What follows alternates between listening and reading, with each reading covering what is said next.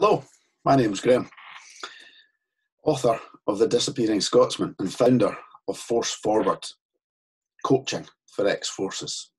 How do the two tie in?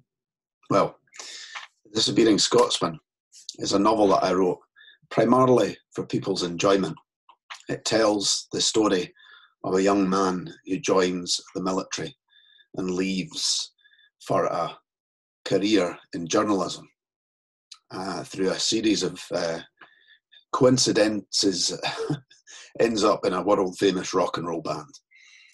And then the wheels start coming off, and the band and the young man find themselves in all sorts of predicaments and have to subsequently put their life back together.